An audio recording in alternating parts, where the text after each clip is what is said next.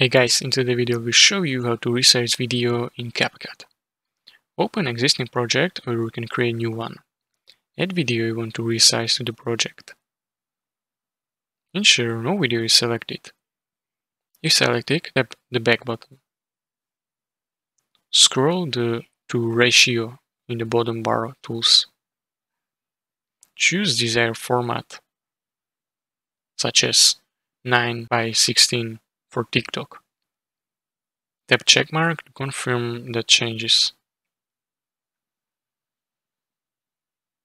Select video, pinch and resize video in the preview. Online video using guides. Once satisfied, tap the export button in the top right. And that's it, you have successfully resized the video in CapCut. If you found this tutorial helpful, please consider subscribing and liking video.